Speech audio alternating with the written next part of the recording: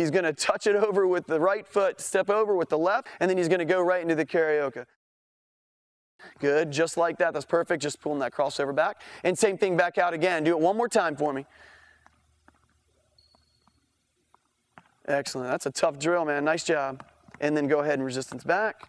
Control, control, control. Nice. He's going to be doing a two-touch, first coming over with the right and then the left. Okay, when you're going back, just like Lloyd did, just let yourself kind of just roll the ball back with you. Okay, a push karaoke. I like the name of that. It makes it simple. And resist going back. Good, this good control. And as you can see, you can come up with a number of different exercises that you, your coaches, and other teammates know how to do.